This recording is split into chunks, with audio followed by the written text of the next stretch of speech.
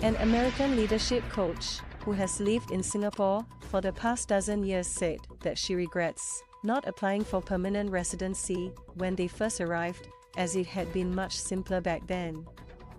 They were busy building their lives and business, so they did not prioritize applying for PR. And when they finally decided to do so 4 years later, the process had become much more difficult. Miss Brenda Benz told YouTuber Max Chernow. Since then, they've applied 3 times without success, but will keep on trying and keep a positive outlook. We have not received the PR yet. Would we like it? Yes. Do we trust the government in their decision? Yeah.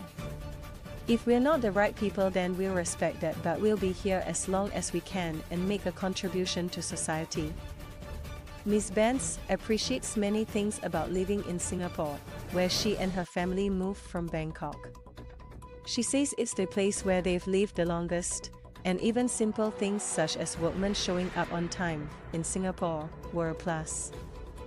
For the first time in years, we are like, we could get used to this.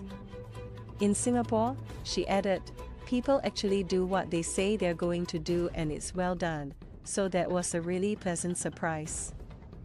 Ms. Benz noted that she truly appreciates how Singapore manages diversity, saying it's not unusual to be dealing with many different nationalities every single day.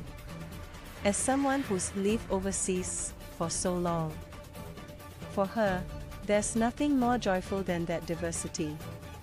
And to celebrate the diversity with various public holidays. She added, I think learning how to blend the various nationalities, belief systems, the various, like Singapore has, is really exciting. I like that. Ms. Benz's interview has got nearly 50,000 views since it was aired on September 10 Sunday.